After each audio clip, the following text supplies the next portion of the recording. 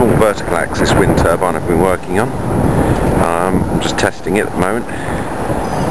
Too small to generate any power before people start moaning that there's no motor on the bottom. Just to demonstrate the principle, although I might stick a small generator or alternator on the bottom of it, but it won't help me much power wise. This is made from polypropylene roofing sheet, and the whole thing is held together with silicone sealant. It's actually spinning on a bicycle hub, as we can see from underneath.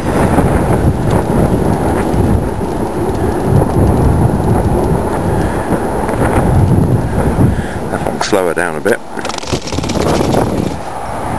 you can see the polypropylene sheet and the sealant holding it together. There's absolutely no screws there. The polypropylene sheet and the whole thing's very, very rigid.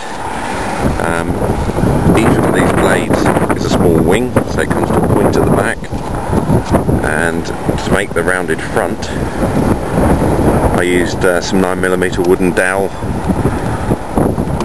and the silver and black tape is duct tape, but it's been up here now for, there she goes,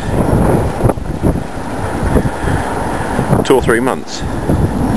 But in order to get any power out of this, it's about 2 feet in diameter. I probably need to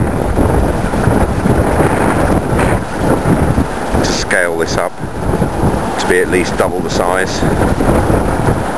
But more than anything else, the video just shows the use of material. Thanks for watching.